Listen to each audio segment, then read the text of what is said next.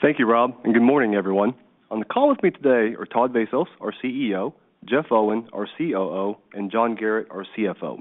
Our earnings release issued today can be found on our website at investor.dollargeneral.com under News and Events.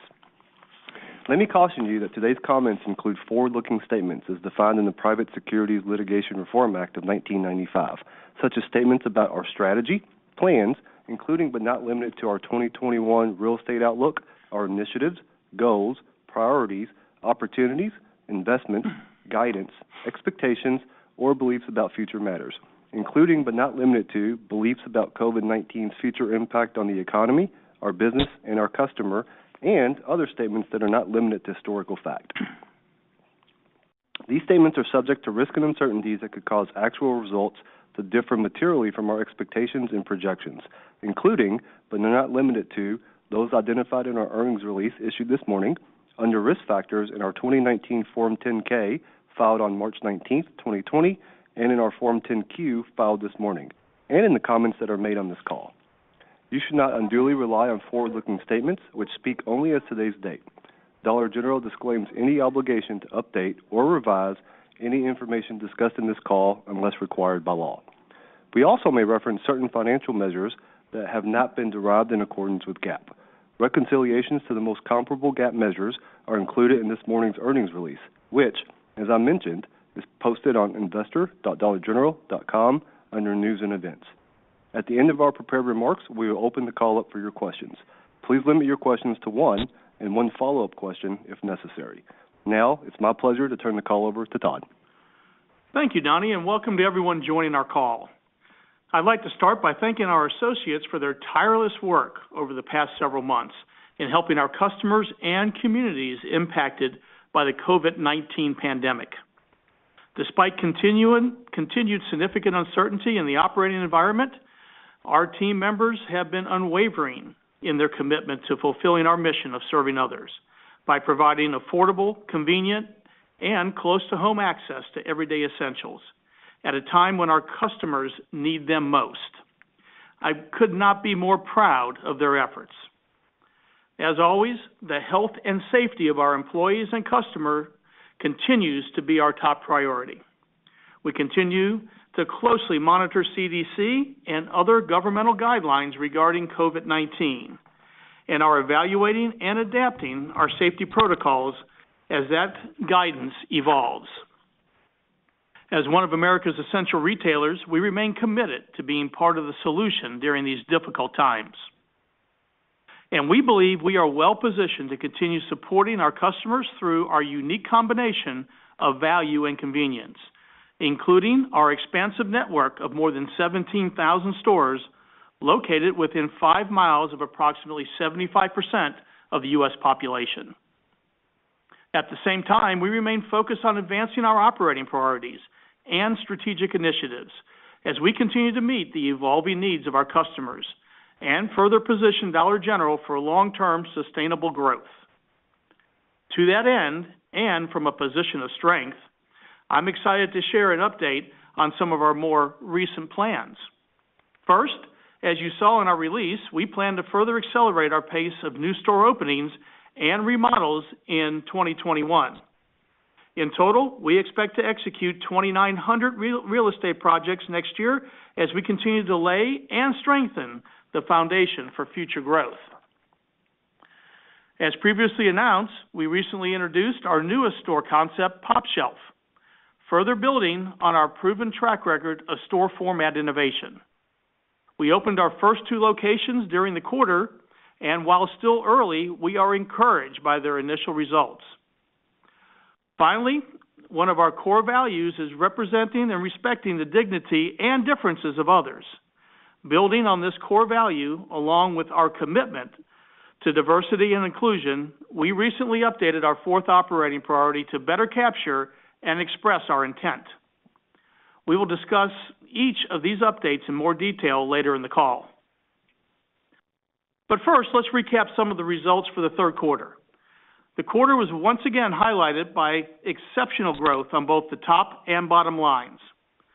We're particularly pleased that for the quarter, our three non-consumable categories once again delivered a combined sales increase well in excess of our consumable business. Of note, this represents our 10th consecutive quarter of year-over-year comp sales growth in our non-consumable business, which speaks to the strong and sustained momentum in these product categories. From a monthly cadence perspective, comp sales for Q3 periods range from the low double digits to mid-teens, with the best performance in August, followed by modest moderation as we move through the quarter. Overall, third quarter net sales increased 17.3% to $8.2 billion, driven by comp sales growth of 12.2%. These results include significant growth in average basket size, partially offset by a decline in customer traffic, as we believe customers continue to consolidate shopping trips in an effort to limit social contact. Once again this quarter, we increased our market share in highly consumable product sales as measured by syndicated data, driven by double-digit increases in both units and dollars. Importantly, our data suggests an increase in new customers this quarter as compared to Q3 of 2019. These new customers skew younger, higher income, and more ethnically diverse, further underscoring the broadening appeal of our value and convenience proposition. We are also encouraged by the repurchase rates of new customers and are working hard to retain them with more targeted marketing and continued execution of our key initiatives. We're particularly pleased with how we delivered significant operating margin expansion, which contributed to third quarter diluted EPS of $2.31, an increase of 63% over the prior year. Collectively, our Q3 results reflect strong and disciplined execution across many fronts and further validate our belief that we are pursuing the right strategies to create meaningful long-term shareholder value. We operate in one of the most attractive sectors in retail, and with our unique combination of value and convenience, further enhanced through our initiatives, we believe we are well positioned to successfully navigate the current environment and emerge even stronger than before. With that, I'll now turn the call over to John. Thank you, Todd, and good morning, everyone.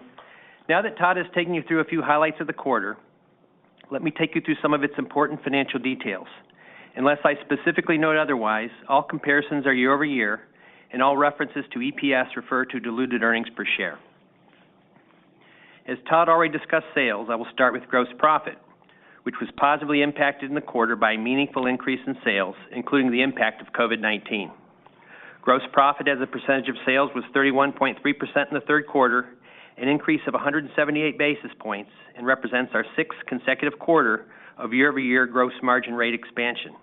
This increase was primarily attributable to a reduction in markdowns as a percentage of sales, higher initial markups on inventory purchases, a greater proportion of sales coming from non-consumables categories, and a reduction in shrink as a percentage of sales.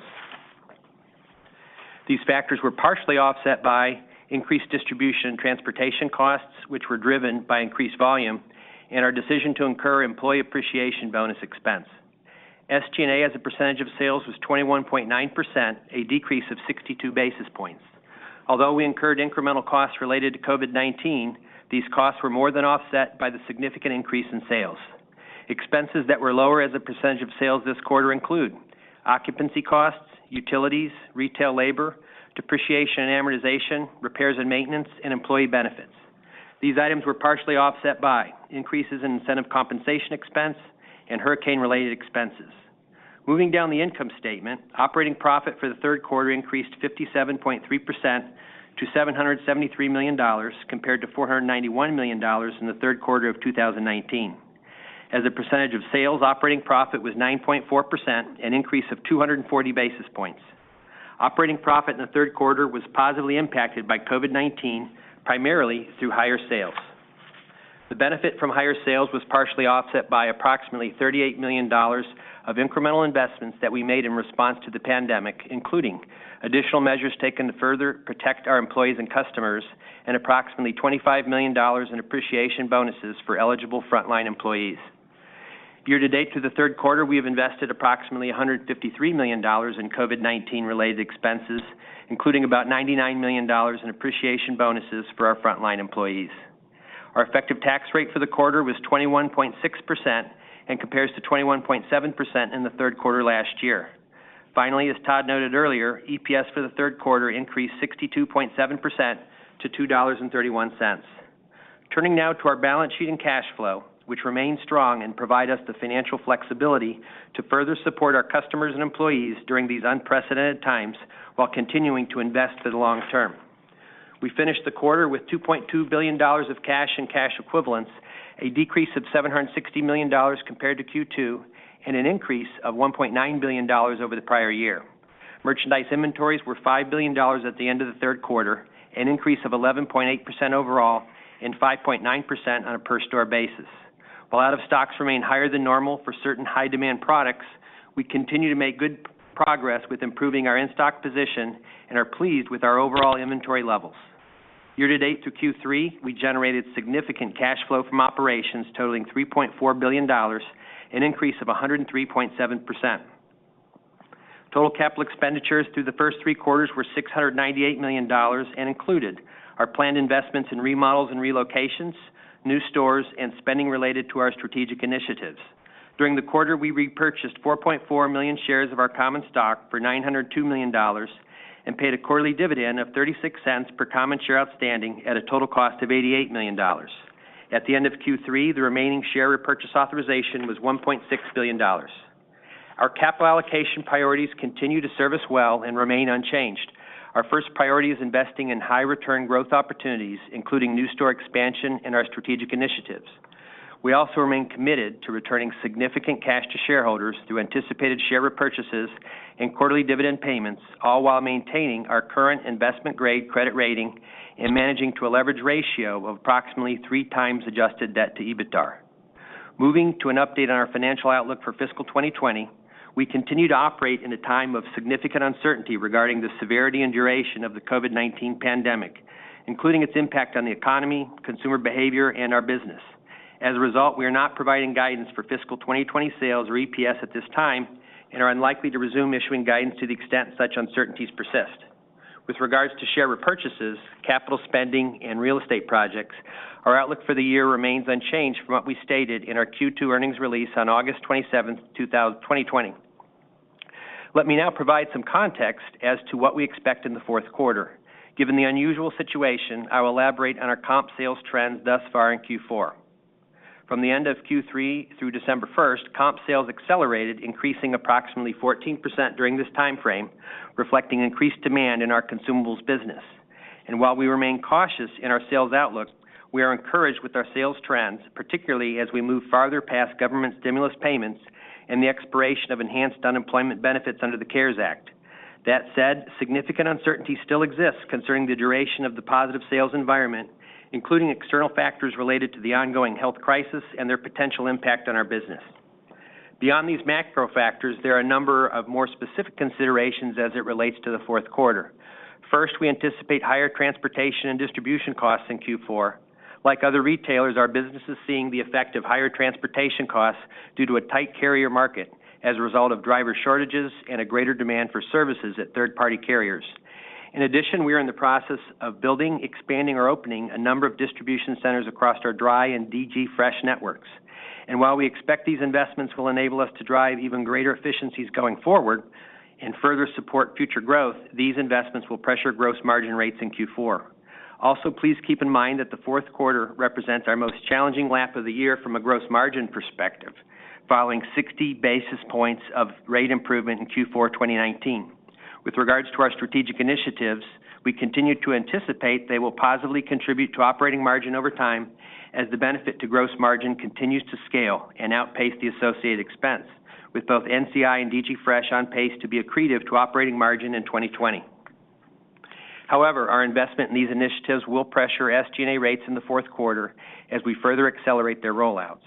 Finally, we expect to make additional investments in the fourth quarter as a result of COVID-19, including up to $75 million in employee appreciation bonuses, which includes our recent announcement to award approximately $50 million in additional bonuses, bringing our full-year investment in appreciation bonuses to approximately $173 million, as well as continued investments in health and safety measures. In closing, we are very proud of the team's execution and service, resulting in another quarter of exceptional results. As always, we continue to be disciplined in how we manage expenses and capital with the goal of delivering consistent, strong financial performance while strategically investing for the long term. We remain confident in our business model and our ongoing financial priorities to drive profitable same-store sales growth, healthy new store returns, strong free cash flow, and long-term shareholder value. With that, I will turn the call over to Jeff. Thank you, John. Let me take the next few minutes to update you on our 4 operating priorities. Our first operating priority is driving profitable sales growth. The team once again did a fantastic job in Q3, executing against a portfolio of growth initiatives. Let me highlight some of our recent efforts. Starting with our cooler door expansion program, which continues to be our most impactful merchandising initiative. During the first 3 quarters, we added approximately 49,000 cooler doors across our store base. In total, we expect to install more than 60,000 cooler doors this year, the majority of which will be in our higher capacity coolers, creating additional opportunities to drive higher on-shelf availability and deliver an even wider product selection. Turning now to private brands, which remain a priority as we look to drive overall category awareness and even greater customer adoption through rebranding, repositioning, and expansion of select brands, as well as the introduction of new product lines.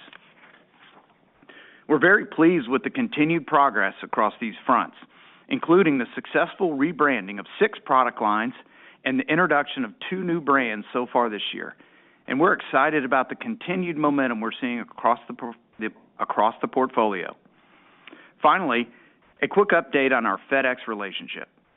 During the quarter, we completed our initial rollout of this convenient customer package pickup and drop-off service, which is now available in more than 8,500 stores. We're very pleased with the reception this offering is receiving from our customers, and we continue to explore innovative opportunities to further leverage our unique real estate footprint to provide even more solutions for our customers in convenient and nearby locations. Beyond these sales-driving initiatives, enhancing gross margin remains a key area of focus for us. In addition to the gross margin benefits associated with our NCI, DG Fresh, and private brand efforts, foreign sourcing remains an important gross margin opportunity for us. The team once again did a great job during the quarter working with our supply partners to ensure product availability. Looking ahead, we continue to pursue opportunities to increase our foreign sourcing penetration while further diversifying our countries of origin. We also continue to pursue supply chain efficiencies, including the continued expansion of our private fleet, the opening of additional DG Fresh facilities, and the recent purchase of our future Walton, Kentucky dry distribution center, which should contribute to a further reduction in stem miles beginning early next year. In addition, we recently began construction on our first ever ground-up combination DG Fresh and dry distribution center in Blair, Nebraska. We anticipate this facility will be completed in early 2022, enabling us to drive even greater efficiencies as we move ahead. The team is also executing against additional opportunities to enhance gross margin, including further improvements in shrink as we continue to build on our success with electronic article surveillance. Our second priority is capturing growth opportunities. Our proven high-return, low-risk real estate model continues to be a core strength of our business. As previously announced, we recently celebrated a significant milestone with the opening of our 17,000th store. This is a testament to the fantastic work of our best-in-class real estate team as we continue to expand our footprint and enhance our ability to serve even more customers. As a reminder, our real estate model continues to focus on 5 metrics that have served us well for many years in evaluating new real estate opportunities. These metrics include new store productivity, actual sales performance, average returns, cannibalization, and the payback period. Of note, we continue to see strong performance across these metrics. For 2020, we remain on track to open 1,000 new stores, remodel 1,670 stores, and relocate 110 stores. Through the first 3 quarters, we opened 780 new stores, remodeled 1,425 stores, including more than 1,000 in the higher cooler count DGTP or DGP formats, and we relocated 76 stores. We also added produce in more than 140 stores, bringing the total number of stores which carry produce to more than 1,000. As Todd noted, for fiscal 2021, we plan to execute 2,900 real estate projects in total, including 1,050 new stores, 1,750 remodels, and 100 store relocations. Additionally, we plan to add produce in approximately 600 stores. Notably, we expect approximately 50% of our new unit openings and about 75% of our remodels to be in the DGTP or DGP formats. The remainder of our new store openings and remodels will primarily be in the traditional format with higher capacity coolers. Our plans also include having approximately 30 stores in our new pOpshelf concept, which Todd will discuss in more detail, by the end of fiscal 2021, up from 2 locations today. Overall, our real estate pipeline remains extremely robust, and we are excited about the significant growth opportunities ahead.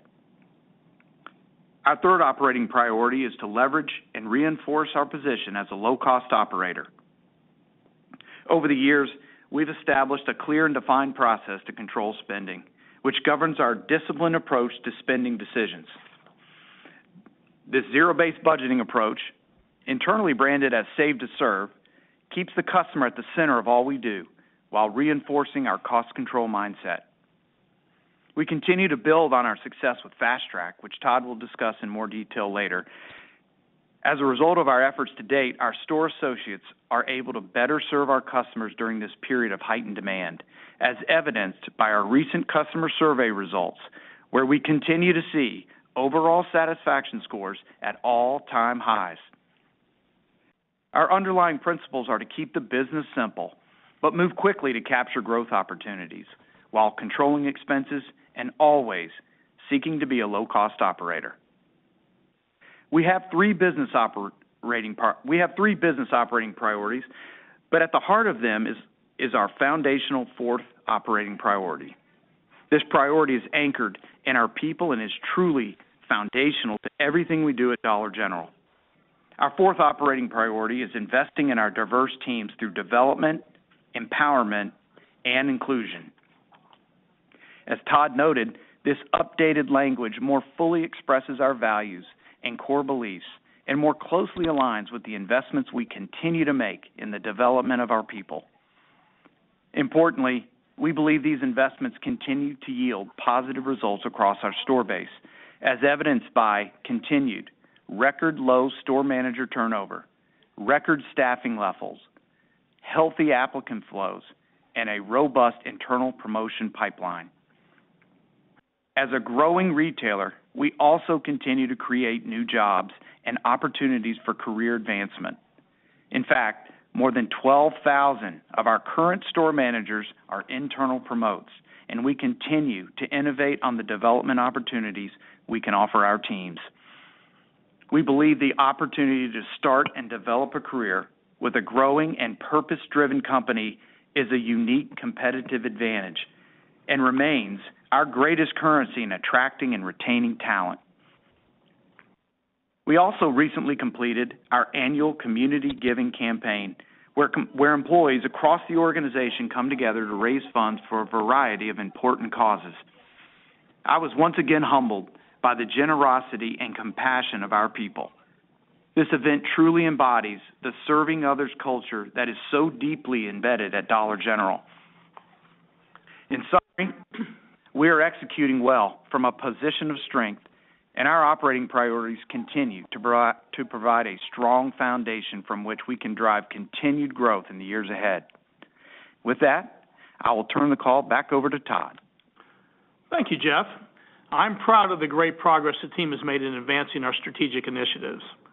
Let me take you through some of the most recent highlights. Starting with our non-consumable initiative, or NCI. As a reminder, NCI consists of a new and expanded product offering in key non-consumable categories. The NCI offering was available in 5,200 stores at the end of Q3, and given our strong execution to date, we now expect to expand the offering to more than 5,600 stores by the end of 2020, including approximately 400 stores in our NCI Lite version. This compares to our prior expectation of more than 5,400 stores at year-end. We're especially pleased with the strong sales and margin performance our NCI stores once again delivered in the quarter. We also continue to benefit from incorporating select NCI products and planograms throughout the broader store base. And we are pleased with the performance of our Lite stores, which incorporates a vast majority of the NCI assortment, but through a more streamlined approach. As noted earlier, we are also excited about the recent introduction of pOpshelf and the opening of our first 2 locations, which further builds on our success and learnings with NCI. pOpshelf aims to engage customers by offering a fun, affordable, and differentiated treasure hunt experience, delivered through, first, continually refreshed merchandise, primarily in targeted non-consumable product categories. Second, a differentiated in-store experience, including impactful displays of our offering designed to create a highly visual, fun, and easy shopping experience. And third, exceptional value, with approximately 95% of our items priced at $5 or less. Importantly, while pOpshelf delivers many of Dollar General's core strengths, including customer insights, merchandise innovation, operational excellence, digital capabilities, and real estate expertise, it is specifically tailored to a different shopping occasion. Will primarily be located in suburban communities and initially targets a higher income customer, potentially unlocking additional and incremental growth opportunities going forward. We're proud of all of the incredible work the team has done in standing up this concept. And with the initial work now behind us, we look forward to welcoming additional customers to pOpshelf as we move forward our goal of approximately 30 stores by the end of 2021. Turning now to DG Fresh, which is a strategic multi-phase shift to self-distribution of frozen and refrigerated goods. As a reminder, the primary objective of DG Fresh is to reduce product costs on our frozen and refrigerated items by removing the markup paid to third-party distributors, thereby enhancing gross margin. And we continue to be very pleased with the product cost savings we are seeing. In fact, DG Fresh continues to be the largest contributor to gross margin benefit we are realizing from higher initial markups on inventory purchases. Importantly, we expect this benefit to grow as we continue to scale this transformational initiative. Another important goal of DG Fresh is to increase sales in these categories. We're pleased with the success we are already seeing on this front, driven by higher overall in-stock levels and the introduction of more than 55 additional items, including both national and private brands in select stores being serviced by DG Fresh. And while produce is not included in our initial rollout plans, we plan and continue to believe DG Fresh could provide a potential path forward to expanding our produce offering to even more stores in the future. In total, we were self-distributing to more than 13,000 stores from 8 DG Fresh facilities at the end of Q3. We expect to capture benefits from this initiative in more than 14,000 stores from 10 facilities by the end of this year, and are well on track to complete our initial rollout across the chain in 2021. Next, our digital initiative, where our strategy consists of building a digital ecosystem specifically tailored to provide our customers with an even more convenient, frictionless, and personalized shopping experience. In an environment where customers continue to seek safe, familiar, and convenient experiences, we believe our unique footprint, combined with our digital assets, provides a distinct competitive advantage. More specifically, I'm pleased to note that during the quarter, we expanded DG Pickup, our buy online, pickup in the store offering, to nearly 17,000 stores, compared to more than 2,500 stores at the end of Q2, providing another convenient access point for those seeking a more contactless customer experience. In addition to DG Pickup, our plans include further expansion of DG Go checkout as we look to make this feature available in select stores that include self-checkout, further enhancing our convenience proposition. By leading our channel in digital tools and experiences, we believe we are well positioned to drive more in-store traffic, grow basket size, and offer even greater convenience to new and existing customers. Moving now to Fast Track, where our goals include increasing labor productivity in our stores, enhancing customer convenience, and further improving on-shelf availability. We continue to be pleased with the labor productivity improvements we are seeing as a result of our efforts around rotainer optimization and even more shelf-ready packaging. The second component of Fast Track is self-checkout, which provides customers with another flexible and convenient checkout solution while also driving greater efficiencies for our store associates. During the quarter, we accelerated the rollout of self-checkout to more than 900 stores, compared to approximately 400 stores at the end of Q2, with plans for further expansion as we move forward.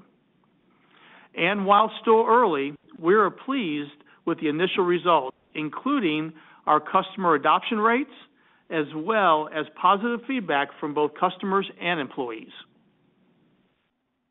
Overall, we remain focused on controlling what we can control, while taking actions, including the continued execution of our key initiatives to further differentiate and distance Dollar General from the rest of the discount retail landscape.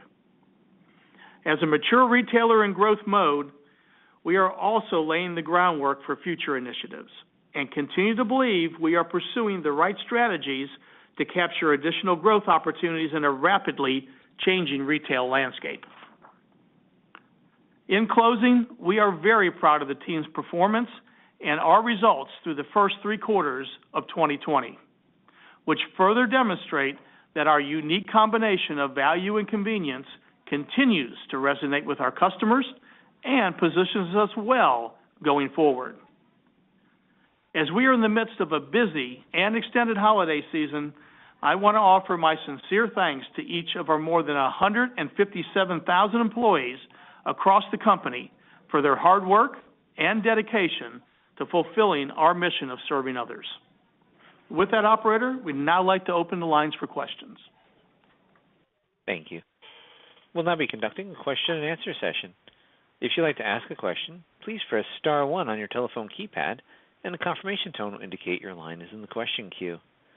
You may press star 2 if you would like to remove your question from the queue. We ask that you please limit yourself to 1 question and 1 brief follow-up question per caller so that others will have a chance to participate. For participants that are using speaker equipment, it may be necessary to pick up your handset before pressing the star keys. Thank you. And our first question comes from the line of Matthew Boss with J.P. Morgan. Great, and congrats on another nice quarter. Thank you, Matt.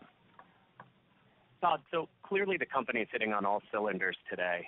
What do you think DG takes from this pandemic following a vaccine? Meaning any categories that you believe the company is taking multi-year market share? What are you seeing from new customer acquisition? Just kind of thinking about the after versus obviously the clear momentum that you're seeing today. Yeah, thank you, Matt. That's a great question because, here at Dollar General, we're always focused on that long term, right? And we believe that, through the initiatives that we have in place, including DG Fresh, including our digital assets, and Fast Track, including our cooler initiatives that we continue to benefit from and feel that we're still in the early innings of the ballgame on. We feel that those will serve us very well post-pandemic, and let's hope that post-pandemic comes sooner than later. But as we continue to look forward, we also are encouraged on some of the early initiatives we have around Pop Shelf and that concept, because we believe that there's a fair amount of white space out there for a discretionary format like Pop Shelf. And again, I think we're encouraged as we look at the first 2 stores on what that customer response has been. On the customer acquisition side of the equation, we're very pleased with the amount of new customers that we've seen. And what really encourages us is that it's a little different customer, one that is very adjacent to our core customer, but as I said, skews a little younger, more digital savvy, and a little bit more ethnically diverse. And that really gives us the opportunity to speak to her a little differently. And I'm happy to say that toward the end of Q3, we actually launched our new customer acquisition platform through social media and a few other means that we won't talk about exactly. We don't want to give away too much, but suffice it to say, we're happy with some of the early response that we've even seen from that. So more to come. We're doing everything that we believe is appropriate right now while we're in the midst of the pandemic to retain and keep those customers as we move into 2021. Great. And then a follow-up maybe for John. On gross margin, if I look at expansion the last 2 quarters, you've shown 150 basis points plus relative to multi-year second and third quarter historical levels. So maybe could you just elaborate on the fourth quarter factors that you mentioned? And is the point that we should expect moderation in gross margin expansion, or do you actually see these headwinds outpacing the tailwinds? No, great question, Matt. First, I'll start by saying we're very pleased with the gross margin expansion we've seen with 6 consecutive quarters of year-over-year expansion. As you mentioned, 178 this quarter. I'll maybe start by talking about the drivers this quarter, and that can help inform as we look ahead. I think it's important to note that the initiatives like DG Fresh and NCI are really contributing and impactful to the 3 biggest drivers we saw this quarter. First, lower markdowns. With the strong sell-through on non-consumables, we didn't have to take as much clearance markdowns, as well as we've been talking about for a number of quarters now, we're just continue to be more and more targeted on promotional activity and have less promotional activity necessary. Secondly, when you look at higher initial markups, that was primarily driven by DG Fresh. We continue to see that same substantial cost takeout, and that only grows as we scale. And then third, the mix benefit. Again, the key driver there was non-consumables. Obviously there's been a shift in wallet, but I would say that we've really positioned ourselves very well with what we've done to that part of the box with the impact of NCI and spreading the learnings from that, as evidenced by the 10 consecutive quarters of non-con comps. In addition to that, we did have lower shrink, which we were pleased to see as a % of sales. Now, partly offsetting that was higher distribution and transportation costs. So as we look ahead, as you alluded to in Q4, we're not providing specific guidance given the uncertainty of the environment, but I think factors to consider as you look ahead, consider first that we anticipate higher transportation and distribution costs in Q4 to continue with the tight carrier market and the DC startups. Also, Q2 and Q3, it certainly was enhanced by the mix shift into non-consumables, which it's hard to say, but it's likely to moderate somewhat over time, from those heightened levels. And then I think in Q4, it's also important to note that it is the most challenging lap of the year, as we mentioned, as we're lapping 60 basis points of gross margin expansion in Q4. So while there are some uncertainties and some near-term headwinds, we continue to believe there's opportunities to increase our gross margin and operating margin over time. We continue to see a growing benefit from initiatives like DG Fresh and NCI, as I mentioned, and those will only grow as they scale. We continue to see opportunities in the levers that we talk about: category management, private brand penetration, foreign sourcing penetration, supply chain efficiencies, and shrink. And while we always reserve the right to invest in price where needed, where appropriate, we're currently in a great spot on price and don't see the need to make any investments there right now. So believe we're making the right investments and have the levers to continue to improve gross margins and operating margins over the long term. Great color. Congrats again on the performance. Thank you. The next question is from the line of Karen Short with Barclays. Please proceed with your questions. Hi, thanks very much, and congratulations from me as well. I hate to focus on 2021, but I think that's what everyone is kind of concerned about as it relates to the tough compares. And so I wanted to ask a couple questions. You know, I appreciate there's a lot of unknowns, but is there any way to kind of provide a framework with respect to puts and takes? And I would ask that in the context of, well, I understand you definitely can't predict sales.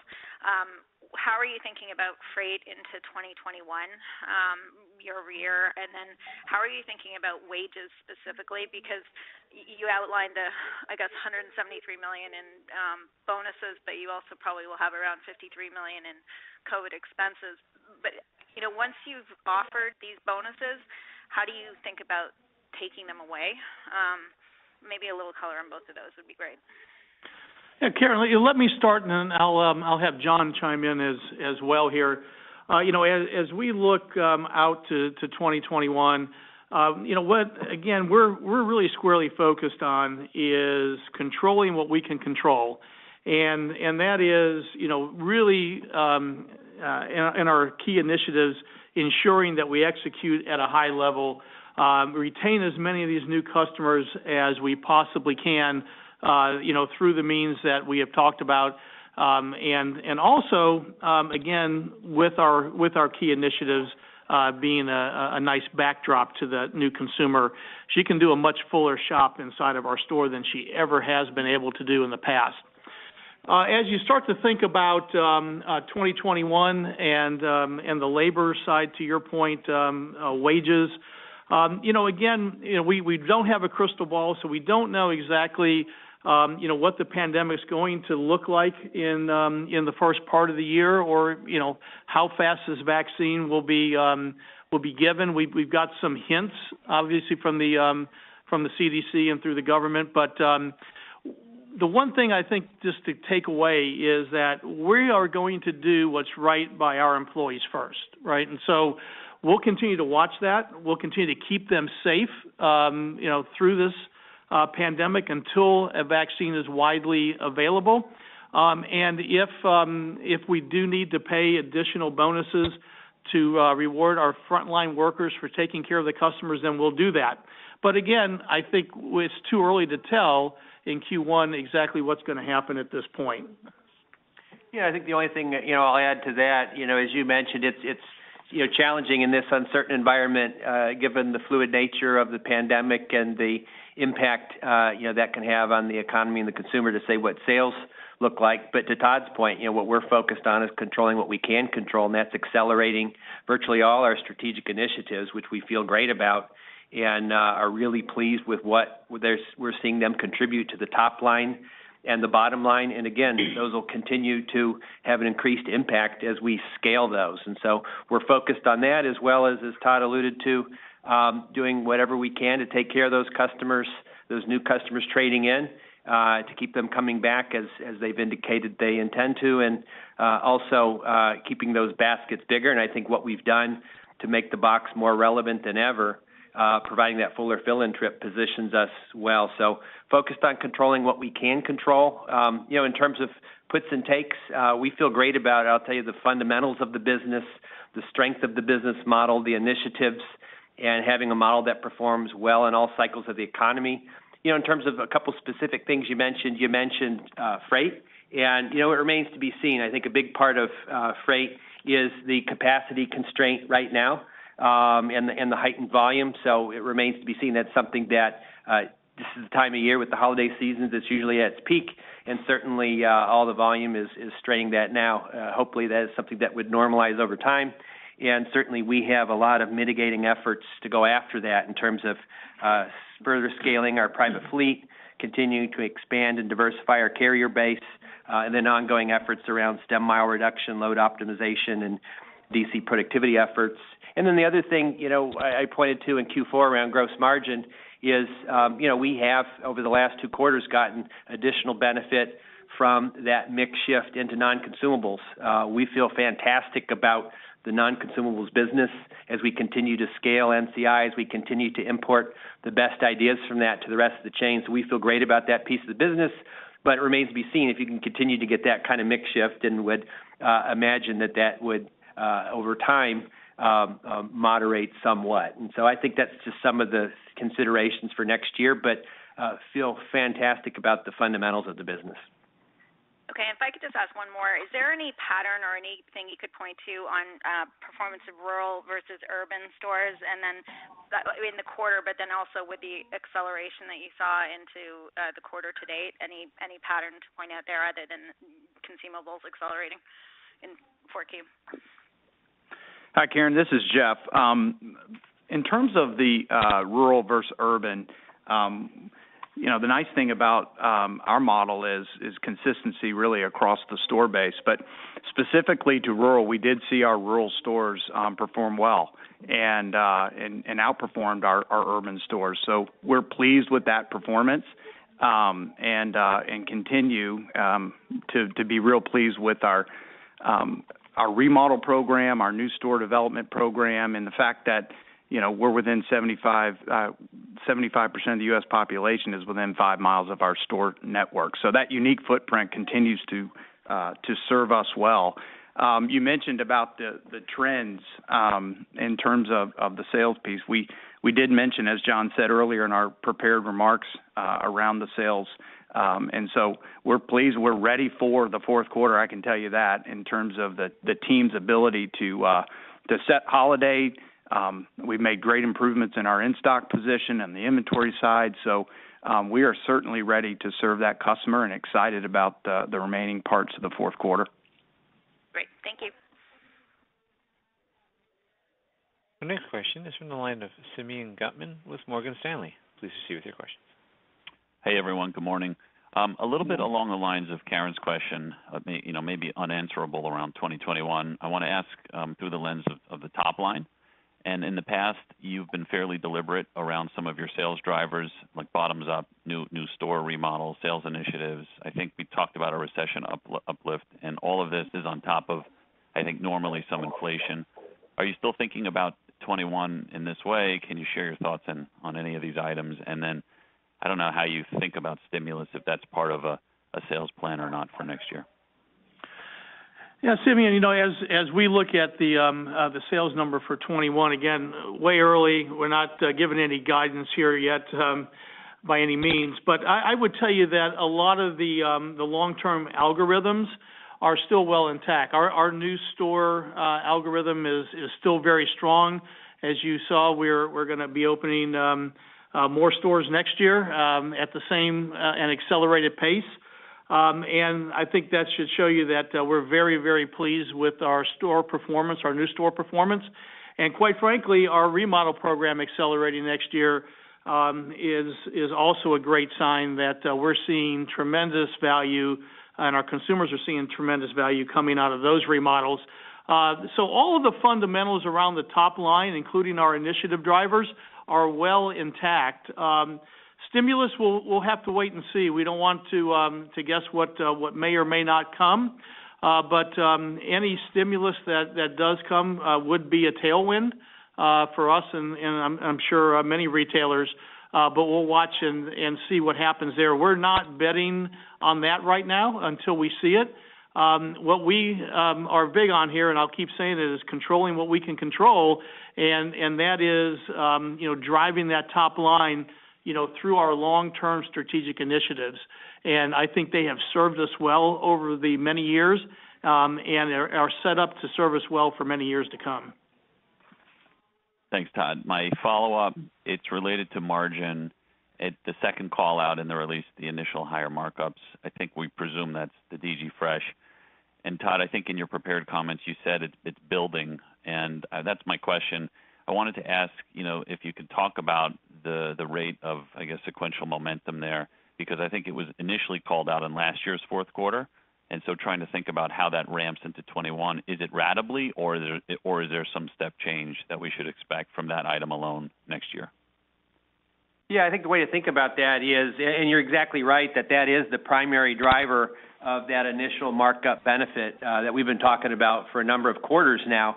It's already accretive to the business. And to your point, it will grow over time, not only linearly as you add more stores, but you have economies of scale as you serve more stores from existing DCs, as you get the efficiencies of operating that. The team, it's been amazing how quickly we've gotten this up and running and gotten quite efficient at this. So you get both benefits. So it continues to grow as it scales, both in terms of the gross margin benefit, that substantial cost takeout. But then the other thing we've talked about is the sales benefit. We're already seeing in those stores served by our self-distribution better in-stocks, better sales, and we expect that to grow, that benefit to grow. And then the other thing is now we're free to improve the assortment. We had agreements before which precluded us from carrying certain competing brands and private label. This opens that up, and as we mentioned, we're already adding new SKUs there. And then, longer term, we see that as the opportunity to unlock further expansion of produce to more stores. And so we think it's the gift that keeps on giving, both in terms of cost and margin, but also in terms of sales. Okay, thanks, John, and have a good rest of fourth quarter. Thank you. Thank you. Our next question is from the line of Michael Lasser with UBS. Please proceed with your question. Good morning. Thanks a lot for taking my question. So Dollar General is reported a 17.5% comp quarter year to date. If you had to guess, or maybe you put some analysis behind it, how much of that 17.5 is due to market share gains, and then how much is due to other factors like wallet share gains? Yeah, we're not going to probably, Michael, get into too much of that due to competitive reasons, obviously. But I would tell you that we're really happy with the share gains that we've seen. Those share gains are continue to come from a multitude of different disciplines that are out there. Drug continues to be the largest share donor that we've seen. But some new emerging trends that we've seen and have some evidence of is that in the discretionary areas, we're taking some share at a rapid rate as well. And in many cases, that's probably from some of the consolidation that has happened on that side of the equation recently.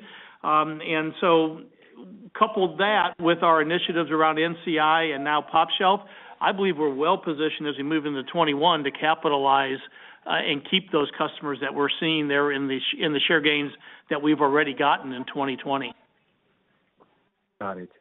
And then my follow-up question is around your expectations or your at least initial thoughts on, as there is a slower environment for consumable retail, presumably the promotional environment is going to increase. And would you use price and all the good margin expansion potential that you have and reinvest that back in price to gain a disproportionate amount of market share in a softer consumable environment overall? Well, we always say we always reserve the right to lower price to ensure that we keep those footsteps coming in the Dollar General and, more importantly, service that consumer. As we sit right now, though, Michael, we don't see any evidence and or need to pull a price lever.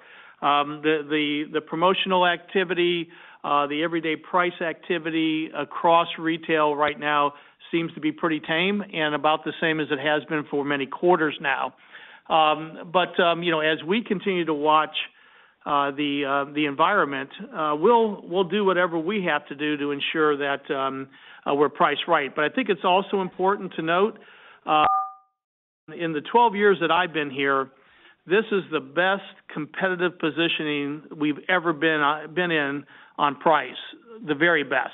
So from a position of strength, we've already lowered price, got it where it needs to be, and are in very good shape as we move into 2021. Thank you very much, and have a good holiday. Sure. Our next question is from the line of Paul Lejuez with Citi. Please proceed with your questions. Hey, thanks, guys. I'm curious if you could talk about some of the new customers that you've acquired earlier in the year, and if there are any retention metrics that you might have that you can share. And then second, just going back to your comments about lower markdowns, just curious if that was true across both consumables and non-consumables, and if you can talk about the gross margins within each of those businesses relative to themselves a year ago. Thanks. Sure, this is Jeff. First on the new customer retention metrics you asked about.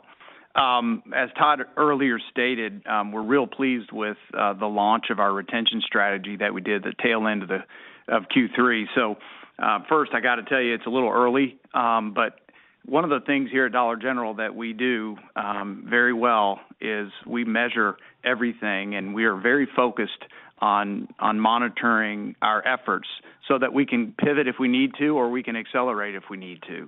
And so what I can tell you is that initially we're pleased with what we're seeing from the new customer retention strategy that we put in place. We think it's the right time to do that. When you think about that, not only from when we started acquiring new customers, call it 6 months or so ago, and then also thinking about that as it relates to 2021 and our desire to try to retain as many as we can. So very pleased with the surgical digital approach that we're taking. Rest assured we are measuring that, and I think at a future date we'll be able to talk more about that. But right now it's a little bit early. And then I'll toss it to John on the margin question.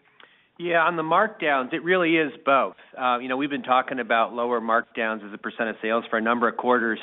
And, the driver of that has been lower promotional activity. The team's gotten very targeted and got very sophisticated in the tools we've put in place and the processes to really go after what gives us the biggest bang for the buck, what really moves the needle on true incrementality of traffic and profitability. And so that's been throughout. But with the growing strength of non-consumables and the better sell-through there, we have then more recently seen a reduction in the amount of clearance activity required to clear those goods. So it really is both consumables and non-consumables. Thanks, guys. Best of luck. Thank you. Our next question comes from the line of Rupesh Parikh with Oppenheimer. Please proceed with your questions. Good morning. Thanks for taking my question. So I want to go back to the launch of the Top Shelf concept.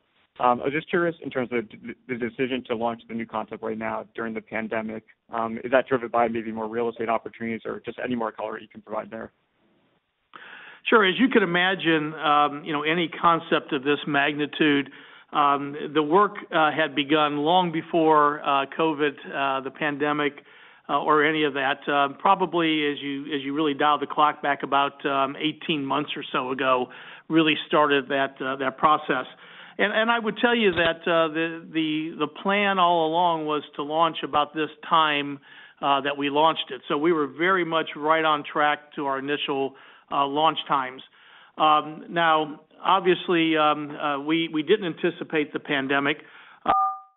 What we didn't anticipate either was the abundance of available real estate that would be out there, and that's been a real positive for us with some of the consolidation that we've seen from discretionary retailers that may no longer be in business at this point. We've seen some real opportunity to grab some very good real estate that we're able to open up this concept in. And that's why we're pretty bullish on the 30 by the end of 2021, both from a real estate perspective, but also the initial sales of this concept, at least in the first 2 stores, has been very, very strong and exceeding our expectations. So again, hitting on all cylinders on the initiative so far, but again, it's early. But rest assured, we'll do what we do best here at Dollar General, and that's execute at a high level and continue to refine this new concept to make it the best it can be. Great, thank you. Maybe just one follow-up question. Any thoughts you can share in terms of what you guys are seeing thus far in the holiday season and how it's performing versus expectations? And I know, your quarter-to-date trends accelerated. It appeared to be driven by the consumables category. I was just curious if you think that almost the November performance was represent any pull forward of demand from. Sure. I think it's a little early to talk about, what, Q4 is going to look like in totality. A lot of selling left. Month of December for retail obviously is very big. I don't have to mention that, but I will. But when you start to look at our numbers, the great thing that we saw was our traffic numbers in November started to rebound pretty nicely. Really came back to where we saw some of those traffic numbers in Q2. And so that was a great sign for us that the consumer was out shopping, not only the consumable side of the business, but the non-consumable or the discretionary side of that equation as well. The other thing, and Jeff alluded to it in part of his comments earlier, we really leaned in on inventory for Q4 around holiday. We knew it was going to be a good holiday season for Dollar General. We went in, bought more inventory from the closeout market mainly, and we are in some of our best inventory positions in holiday than we've been in many years, and are very encouraged by the early sell-through of what we've seen in holiday. So encouraged, but a lot of selling left to go. Great. Thank you for all the color. Sure.